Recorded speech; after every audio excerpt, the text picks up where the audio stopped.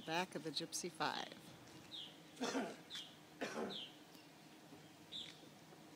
Right now she's high and dry, but who knows how long it will be.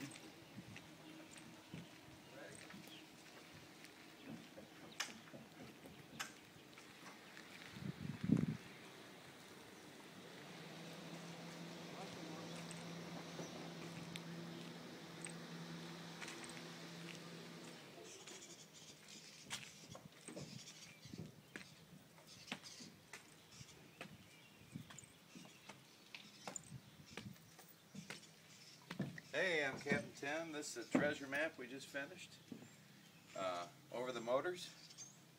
You're on the Gypsy 5. This was a U.S. Navy boat we bought from Florida, and we're converting it into a pirate ship. It'll be 70 feet overall length.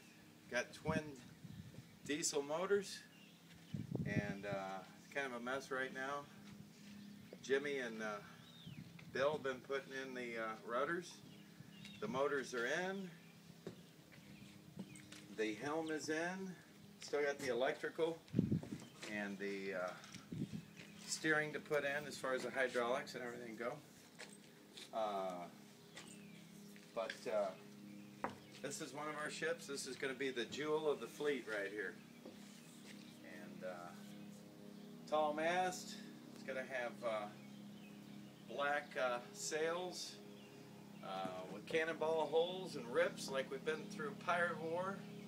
It's got the two crow's nest. It's going to have two big pirate flags on top.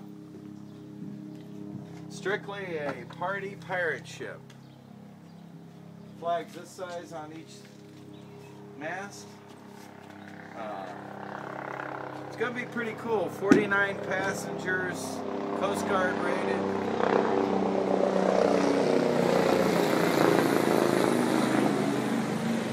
That's probably the news shopper right there. If you look behind us, the Mississippi's coming up, and we're going to lose another week or two of work because of this flood. So, here, come up here, guys. So what we're going to do is, I guess we're going to take a vacation. We can't get in here to work. So once again, we just did this 3 weeks ago. Went through a flood. 3 feet of water over the road. It looks like it's going to be just as bad. Anyway, so I guess we'll have to work on some backyard projects or something until the river goes back down. What can you do? But anyway, this is the Gypsy Rose, and it should be ready maybe a month, ready to sail on the Mississippi. And that's it. Crazy stuff today. Typical day on the Mississippi River.